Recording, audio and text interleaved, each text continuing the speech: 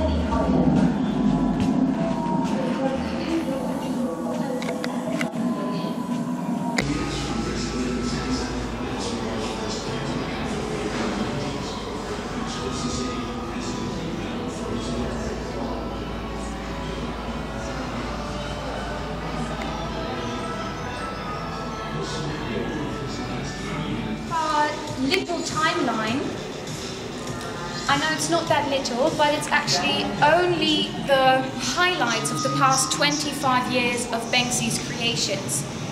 If we were to put everything up there that Banksy ever did, then we could probably plaster whole Tallinn with this list. So that's why we only took the most, let's say, important and meaningful stunts that he has done and put them together on this timeline. In this room, I mostly get the question, okay, but who is Banksy? How much information can we give about him? And to that, I mostly like to say Banksy is anonymous for a reason.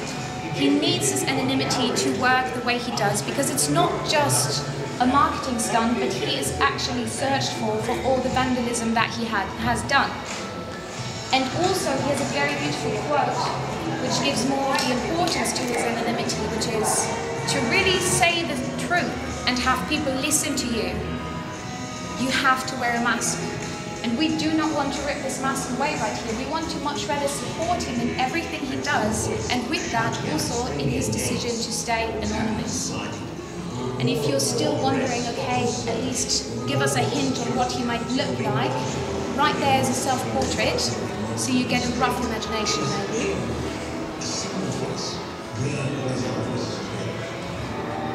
Further, I can say, because yes, I'm not just a historian, also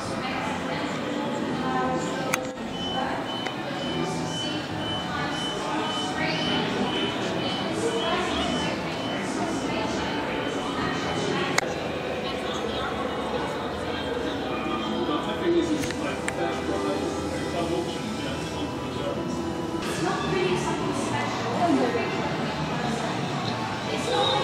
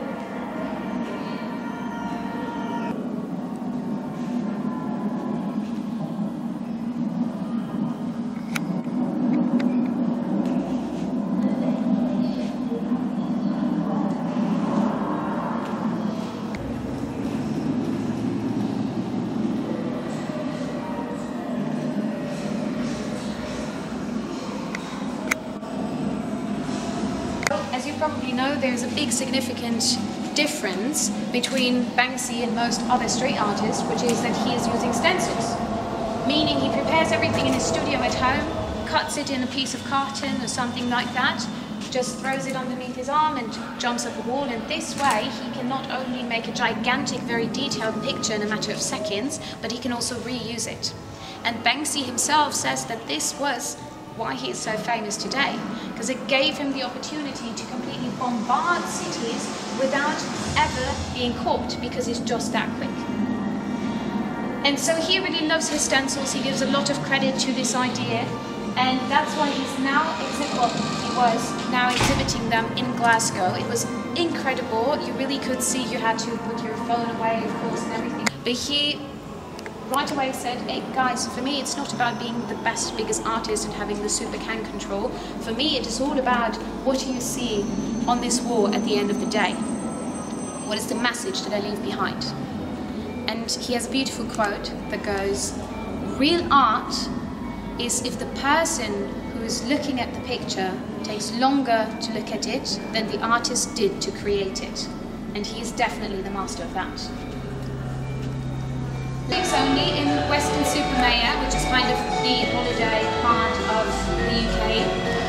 It was only open for 5 weeks, and in those 5 weeks the park, well, this land I have to say, you have to imagine it was so big, so many people, and there was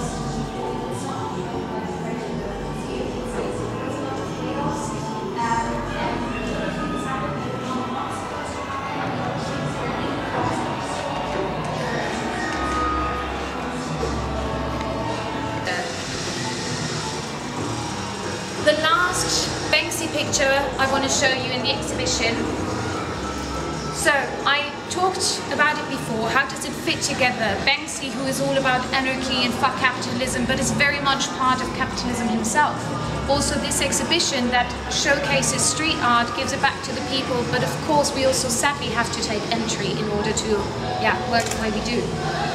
And so the question is always, how does that match? How can we defend this? And Banksy himself shows it in the best way. This picture is, a prime example. The Game Changer is a very unusual Banksy picture. We have charcoal on linen, and we see the little boy who already threw Batman and Spider-Man out. Nobody cares about them anymore. He plays with the real heroes of today, the people who work in the healthcare system.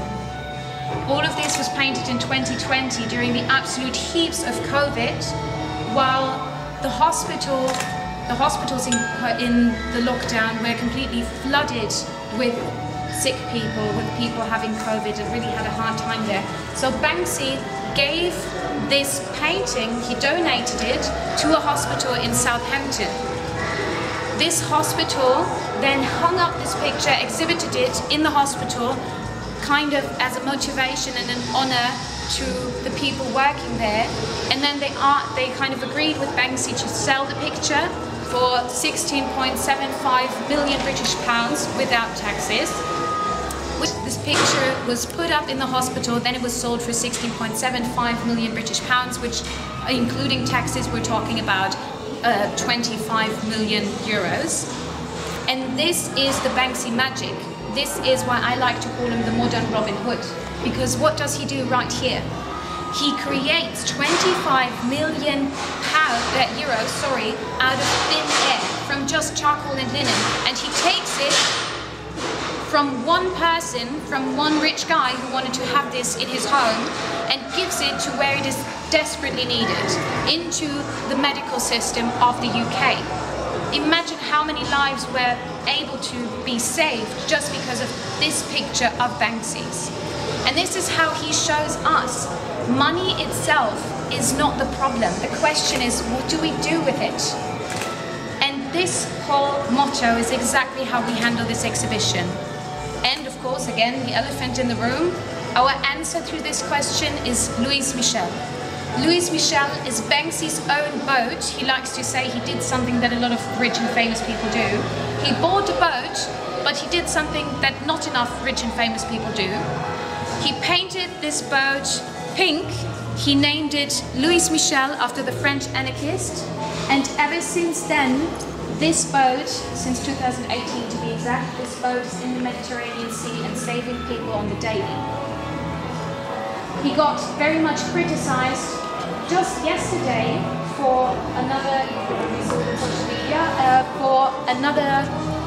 installation that he had done during a concert with a refugee boat, and people said it's so untasteful.